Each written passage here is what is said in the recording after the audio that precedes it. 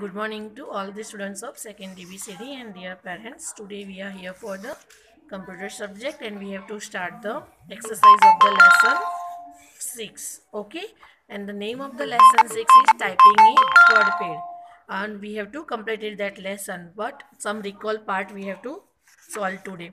Okay, typing in WordPad means how to open the WordPad and how to type in the WordPad. Before typing, you know very well ki how to use the delete की, backspace की, space bar की, caps lock की, shift की। Okay, ये सारी keys हमने आपको explain कर दी है कैसे यूज़ करेंगे। कर्सर से आगे पहले जो बिफोर लेटर्स डिलीट करने हैं तो बी सिखाया था आपको, बिफोर कर्सर, बिफोर बैकस्पेस और cursor after delete key. Okay, when you want to a single letter type in capital, that time you have to use the shift key, but you want to type all the letters in capital, that time you have to use caps lock key. Clear beta?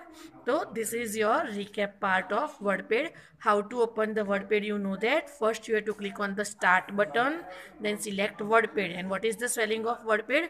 WORDPAD, WordPad. Now you know very well. When you open the WordPad, I explained that the parts of the WordPad screen. Title bar, a top bar, below the top bar, menu bar is there, below the menu bar, format bar is there, below the format bar, the ruler bar is there. Okay, and a blinking vertical line is known as cursor.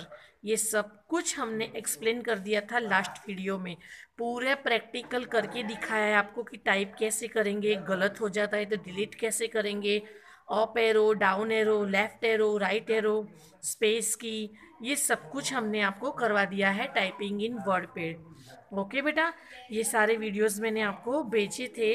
अब मैंने उसके new words भेजे बेटा। मैंने typing करके आपको बताया था कि कर्सर को मूव कैसे करते हैं, डिलीट कैसे करते हैं।